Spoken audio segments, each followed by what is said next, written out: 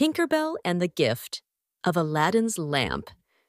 Tinkerbell was flying through the enchanted woods one afternoon when she stumbled upon a mysterious golden lamp glowing faintly in the sunlight.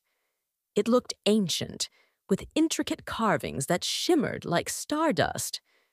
Curious, she picked it up and, without realizing, gave it a light rub.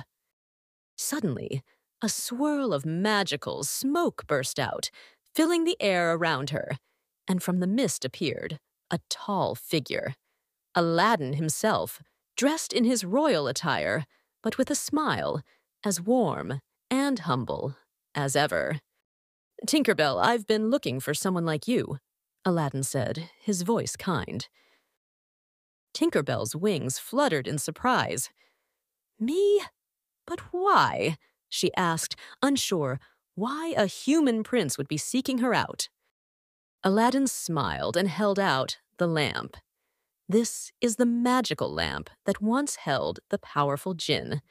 The lamp's magic has helped me on many adventures, but its magic is now too great for me. I want to give it to someone with a pure heart who understands the value of small wonders and can use its magic wisely. You, Tinkerbell, are the perfect one." Tinkerbell blinked in disbelief. "But I'm just a tiny fairy. What could I do with such powerful magic?" Aladdin knelt down to her level. "Magic isn't about power. It's about what's in your heart. You've always used your creativity and kindness to help others, and I trust you will do great things with this lamp. It's time for the magic to live in the hands of someone who sees beauty in the smallest things." Tinkerbell hesitated, but felt a warm energy radiating from the lamp. She could sense the magic within, not overwhelming but gentle, as though waiting for her to guide it. With a determined smile, she accepted the lamp from Aladdin. As soon as Tinkerbell held the lamp, it glowed softly in her hands, and the magic within seemed to connect with her. "Thank you, Aladdin.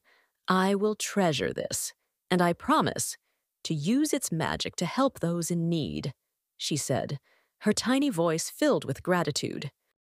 Aladdin gave a final nod. "I know you will. The magic of the lamp is now yours, Tinkerbell.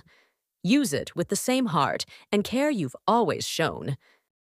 With that, Aladdin smiled, his figure disappearing into the mist as he left the lamp and its great magic in the hands of Pixie Hollow's tiniest guardian.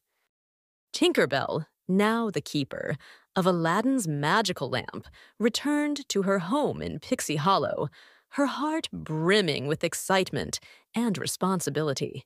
She didn't know what adventures lay ahead, but with the lamp's magic and her own creativity, she was ready to bring even more light and wonder to her world.